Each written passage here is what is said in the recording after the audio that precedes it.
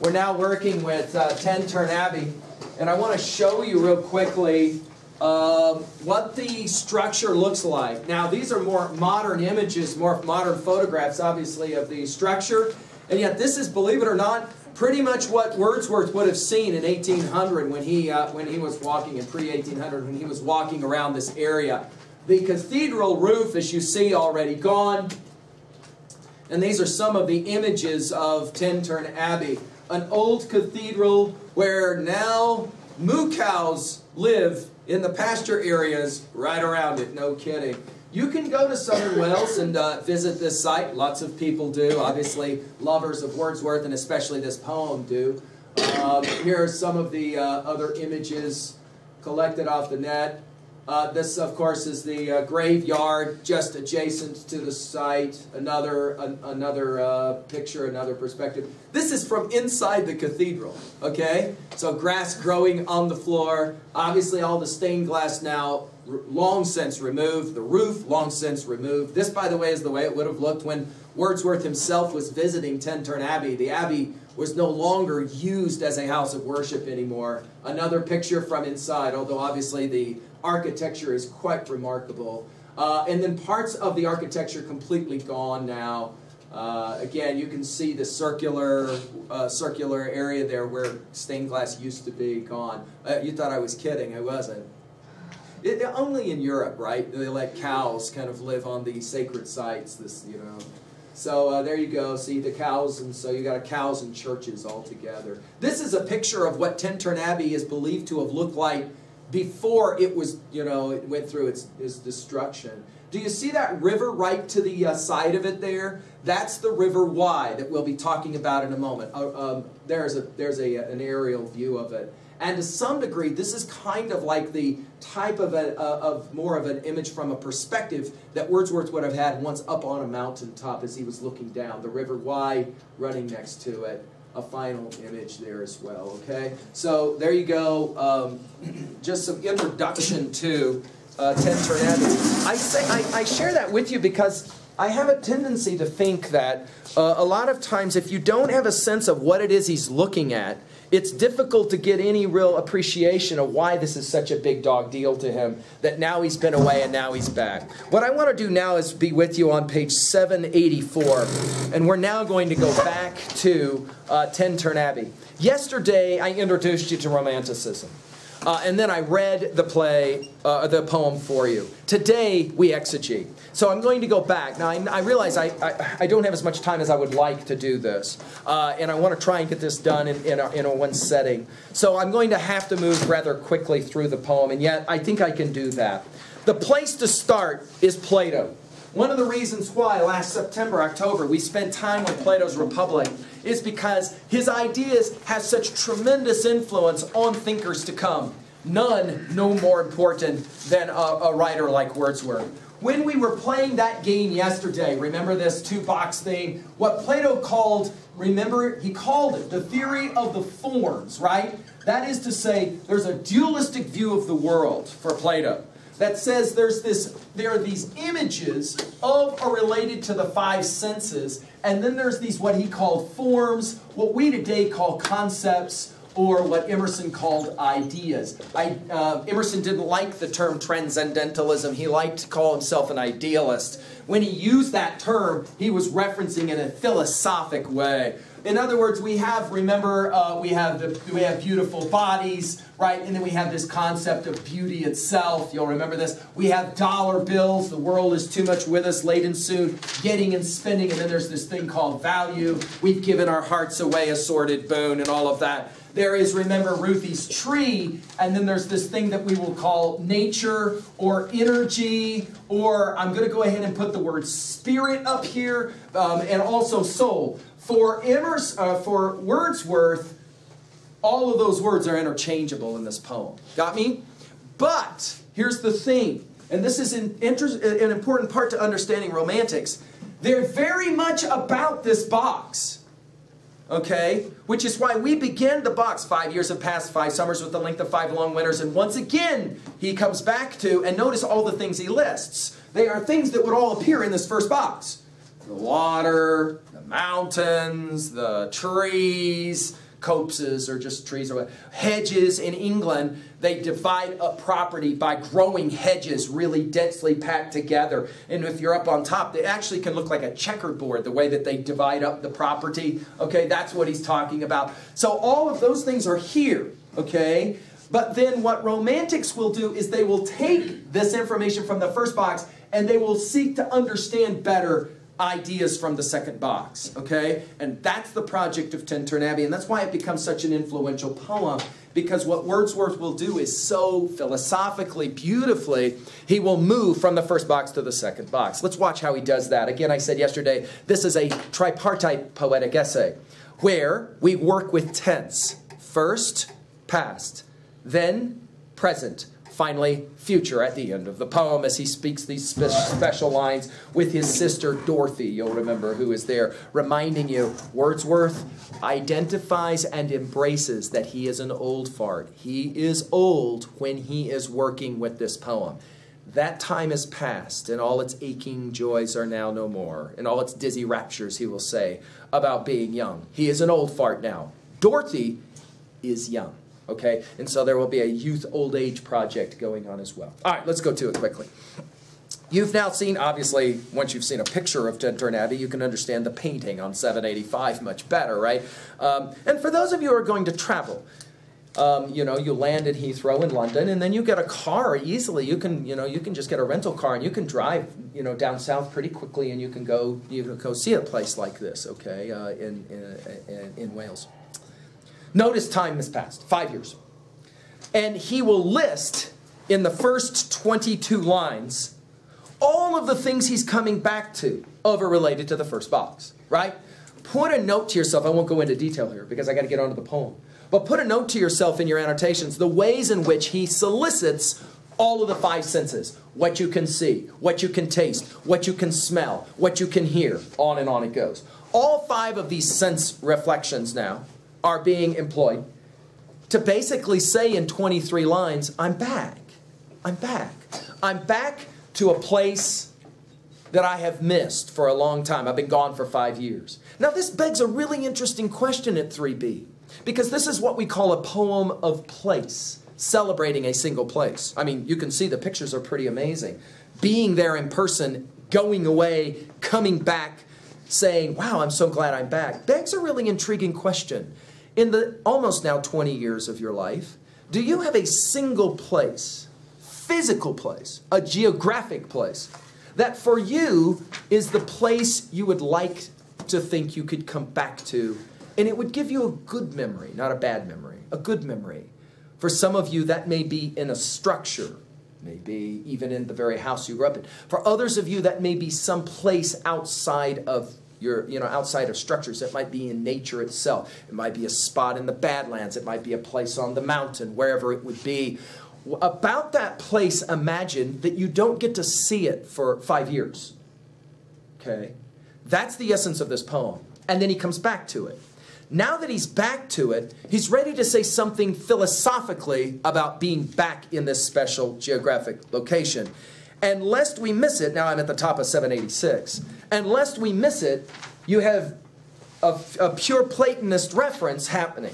Notice what he says about all of these different things, the beautiful river Wye, the trees, the copses, the little huts where the little smoke coming up out of the hut, where the hermit or the individual lives alone. These, look what he says, it's top of 786, these beauteous, see? And there's the word. So if you're any kind of an intelligent reader, and romantic writers kind of assume an intelligent audience, there it is. Okay, he's playing Plato's game. These beauteous forms, through a long absence, he hasn't been there for 5 years, right? Have not been to me as is the landscape to a blind man's eye. Can you put it in your own words? What's he just said poetically? Even though I've been away from this place for 5 years, this landscape has not been like a blind man. What does he mean by that? Any idea what he means by this? It's familiar. It is familiar because why?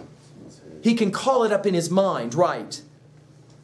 But often is our word, in lonely rooms and mid the den is the word sound, of towns and cities, I've owed to them in hours of weariness sensations sweet, felt in the blood, and felt along the heart, and passing even into my pure mind with tranquil restoration.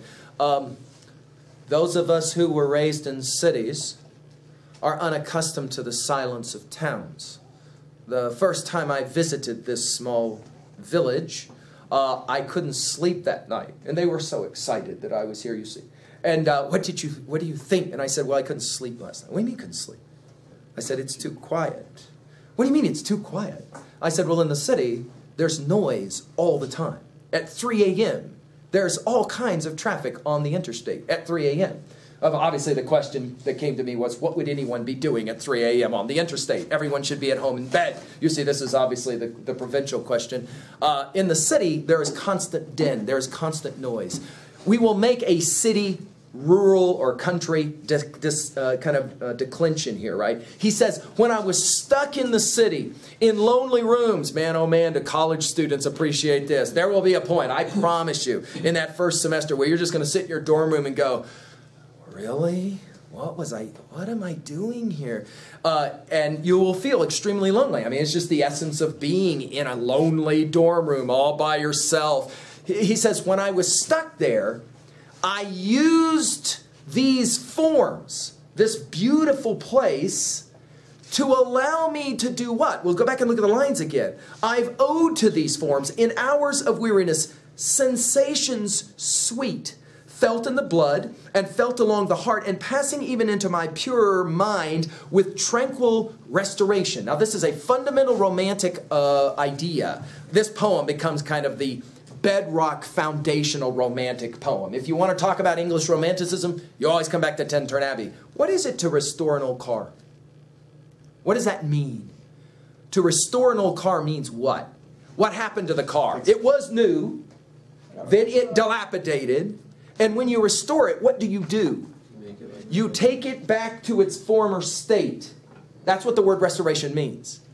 What has he just said about his mind? Now, this is an interesting argument. He says, when my mind becomes dilapidated, I can restore my mind by going back to this spot in my mind.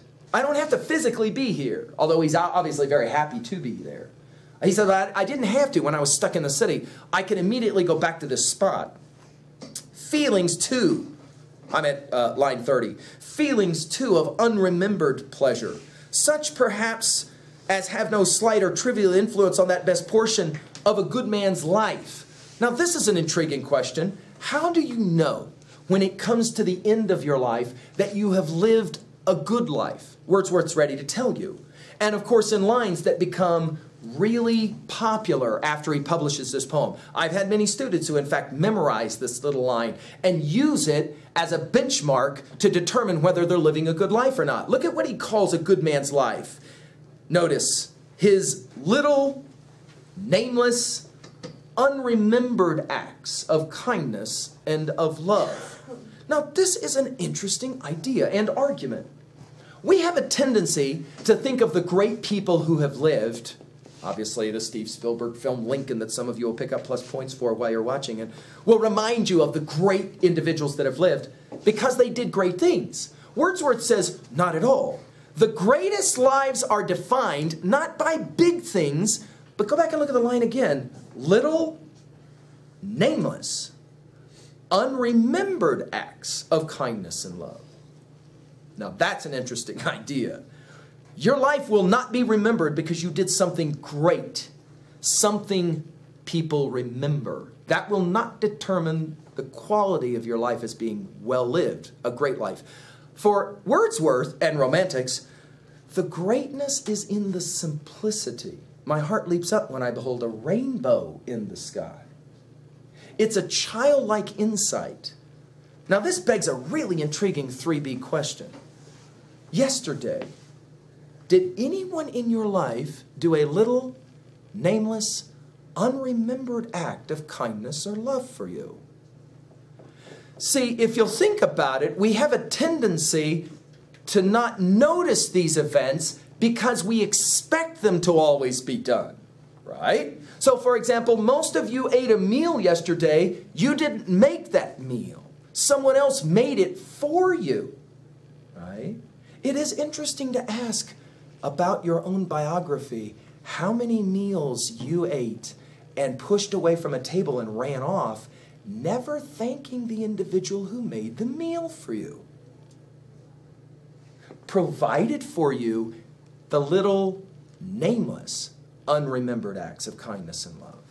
This poem has a tendency to awaken in us. It makes us feel really stupid, naive, stupid, because we kind of start to realize my whole life has been building blocks, one on top of the other, and most of the blocks I didn't put there. Somebody else was doing it for me. And I never said thanks. It reminds me of the student who said, I got the total story for this. I'm a senior, and now I'm coaching little girl volleyball. But she said it's just insane. A bunch of 6-year-olds, and I'm supposed to coach them all in volleyball. It's like herding cats, she said. You know, and you're talking, and they're all talking, and then you're explaining, and they're not listening, and then, of course, they're crying because the ball hits them in the face or whatever. You know, and so there you are. And by the end of the first night, she said, I had this horrific headache, and then they all just run off.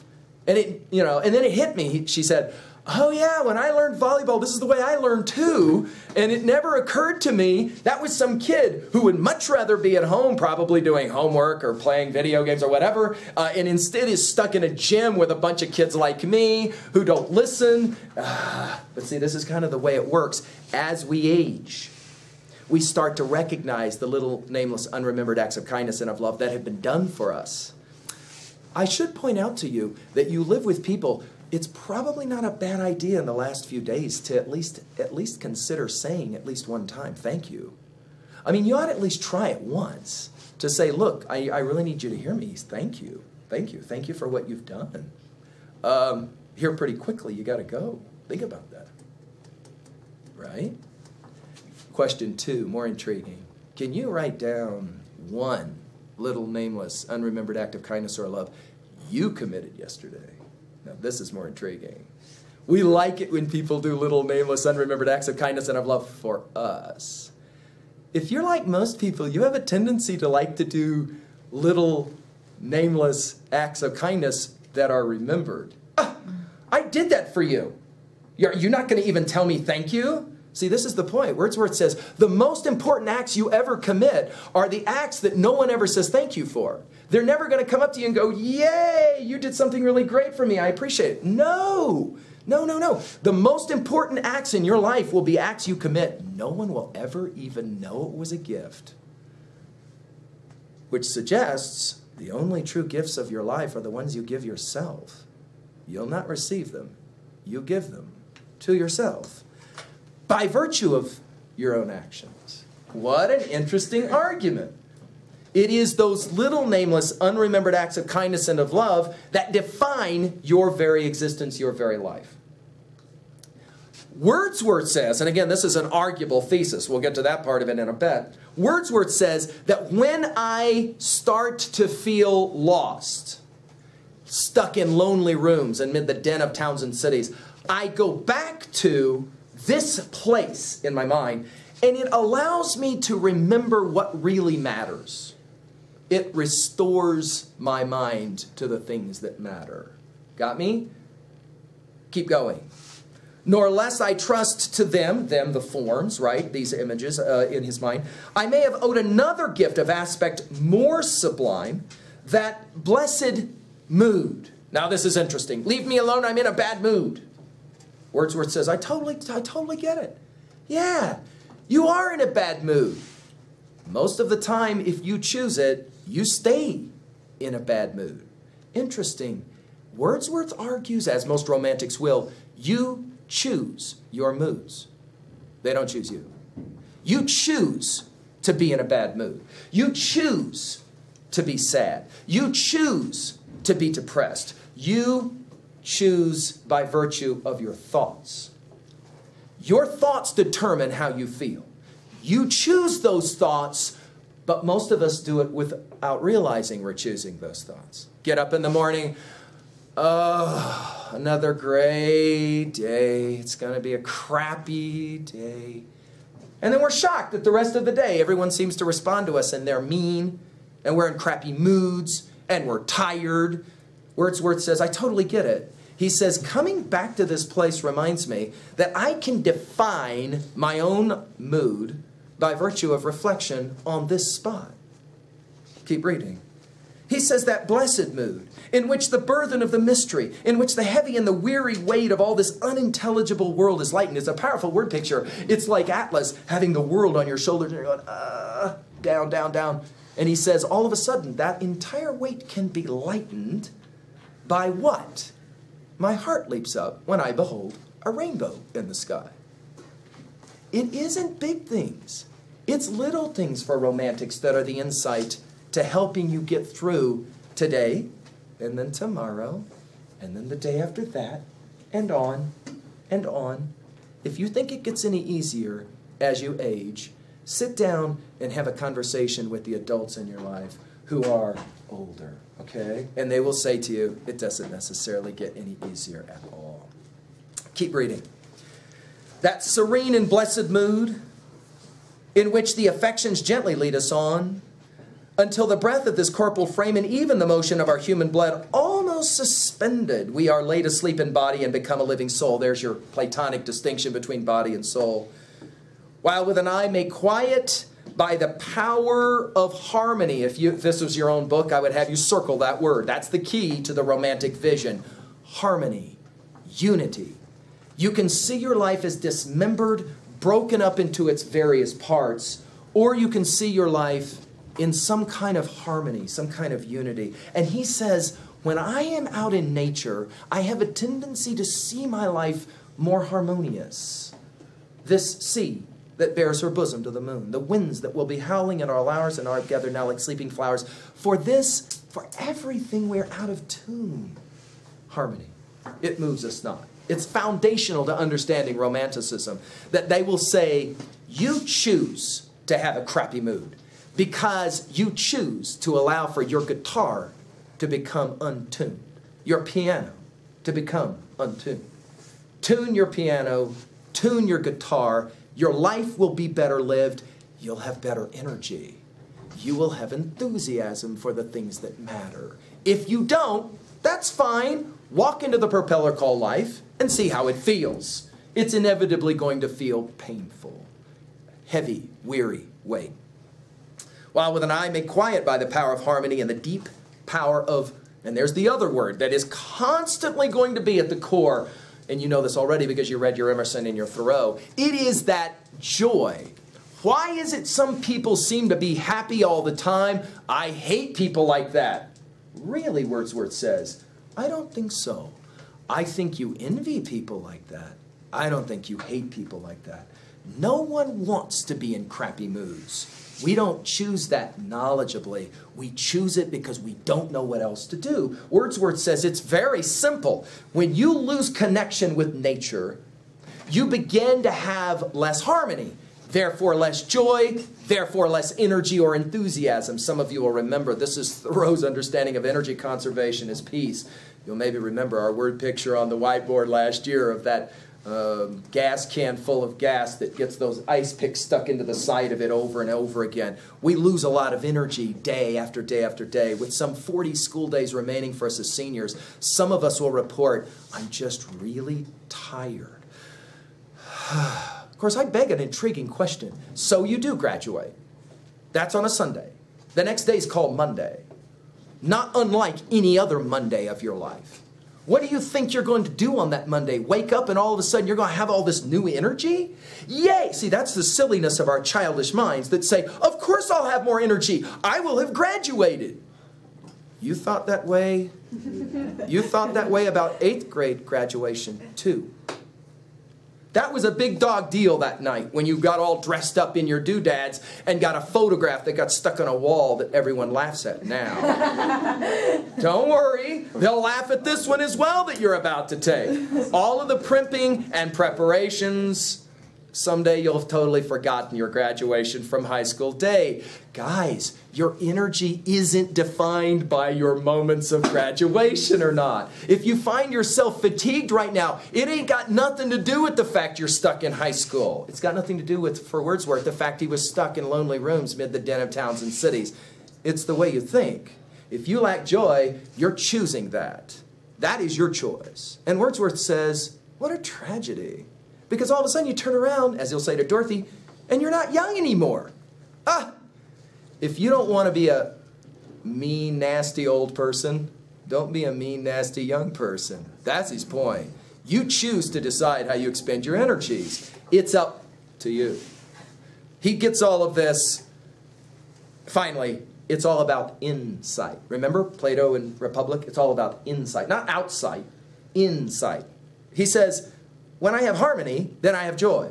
When I have joy, then I can see into the life of things. I can see things for what they really are. I mean, for Wordsworth, it's as simple as this. All you got to do is just go sit out there and look at Ruthie's tree for a while. And first it'll look like a tree. And then all of a sudden it'll begin to be a life force, energy. Energy it didn't create of its own. How did it know how to grow to look like that? And then all of a sudden it becomes personal. Well, that's true. I guess how did I know how to grow to look like me? What am I? In what ways am I very similar to Ruthie's tree? We're both energy, not of our own construction, not of our own making. And yet somehow we exist. But just for a short period of time. That's the point of Ruthie's tree as well. No tree gets to live forever. No you gets to live forever, at least in this present form. Wordsworth says I can see into the life of all of that, and then all of a sudden my life is completely different. I totally see my life differently. We're only through the first part of the essay, poetic essay. He is aware, Wordsworth, he is aware that there's any number of skeptics, they're called neoclassical, who are going to roll their eyes and go, really? Rainbows. You're telling me the answer to my crappy life is rainbows or Ruthie's tree. Really? Wordsworth will say, I'm aware that you are maybe a little bit of a skeptic. So he will pause here. If this be but a vain belief, vain here means stupid. In other words, he's aware that people are going to call him a tree hugger and laugh at him. It's a wonderful argument, though. Yet, oh, how oft in darkness and amid the many shapes of joyless daylight, when the fretful stir unprofitable and the fever of the world have hung upon the beatings of my heart when I'm having a crappy day, how oft in spirit have I turned to thee, O Sylvan Wye, that's that lake, that's that river we just saw, thou wanderer through the woods, how often has my spirit turned to thee? It's an interesting argument. He says, okay, I may be totally wrong about this, and you may be right, and the whole world is nothing but crappy, and everybody's got to die, and so it's depressing anyway, and so what's the point of having any joy? He says, you may be totally right, I may be totally wrong, but I don't think so. And here's why. When the world is really crappy, I'm the one that smiles, not you. I win, you lose. And you choose it that way. And he says, the only reason I can do this is because I have some capacity to be able to see the value of this place that I am, this Tintern Abbey place, which you can have as well, if only you would. Now to turn to the final, or the next step of the poem. Present. We've moved from the past now to the present. And now, with gleams of half-extinguished thought, with many recognitions dim and faint, and somewhat of a sad perplexity, that's an important line. When you start to see into the life of things, you have joy, but you also have sadness. Part of it is, and some of you will begin to feel this, if you ever do really catch a glimpse, you go, crap, I wasted a lot of my high school. That was dumb. And immediately you kind of have this sad, that's kind of a bummer. See, that's the way it works. You're liberated because you see, but you're also depressed because you do see. You're like, geez, I wasted, that was dumb. The picture of the mind revives again while here I stand, not only with the sense of present pleasure, but with pleasing thoughts that in this moment there is life and food for future years. It's an interesting argument. All you need is just a couple of really good moments in your life to get through all your life. Why? Because you can come back to those moments over and over and over again. Being at Tintern Abbey has been that for Wordsworth. The next line, of course, is pure romanticism. I love the verb, and so I dare to hope. Hoping is daring. It takes a risk. It's a gamble that pays off. Though changed no doubt from what I was when first I came among these hills. Uh-oh. Here it comes for those of you that grew up out here. You know this all too well when you were young. They all threw you in the vehicle. Off you have to drive to some magic place in the mountains, which seems to take for friggin' ever to get. Are we there yet? No. Are we there yet? No. Are we there yet? Finally we get there. Notice the difference in the age versus youth thing, right? The doors come open really fast. Out you jumped as a kid. Run, run, run, run, run, run, run, run, run. Right? How did the adults get out of the vehicle? Slow. Oh, smell the air. Oh, they're always wanting to point things out. Look at the beautiful, right? The kids.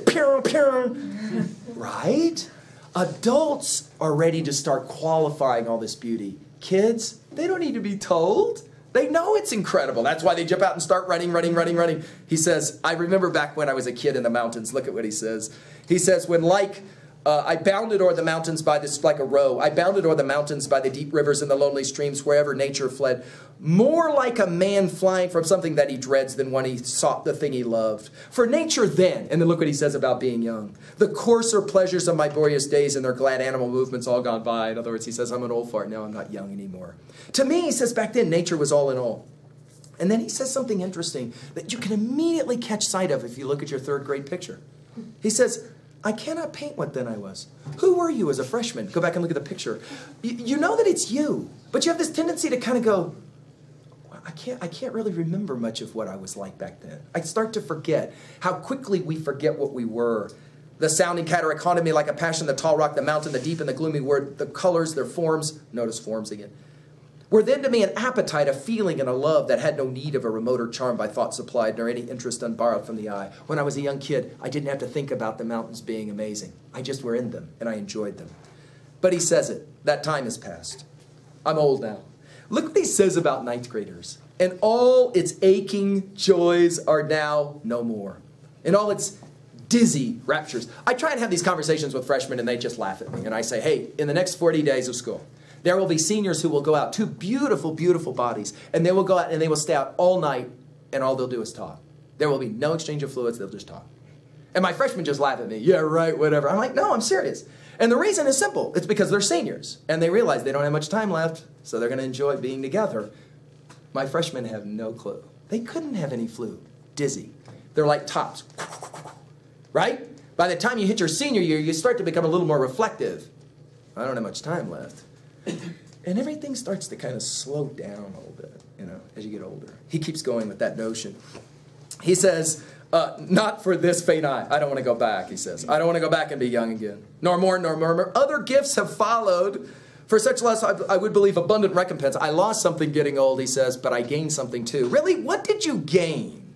Somebody once told me when I was your age, listen to what old farts have to say. You may learn something. You know, somebody maybe said that to you. What does he gain? I have learned to look on nature, not as in the hour of freshman, thoughtless youth, but hearing oftentimes the still sad music of humanity, nor harsh nor grating, though of ample power to chasten and subdue. And I have felt a presence that disturbs me with the joy of elevated thoughts. See, I'm back to my comments with my ninth grader. No, they'll just sit up all night and talk. Talk about what? Especially if they're two hot people. They don't need to exchange fluids. They're way beyond that.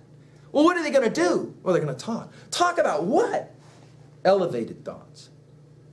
Well, I don't even know what you're talking about. Oh, I know you don't. But that's because you're a stupid freshman. Trust me, in 3 years, you'll start to figure it out. And then you'll go, oh. Thanks, guys. Come back tomorrow.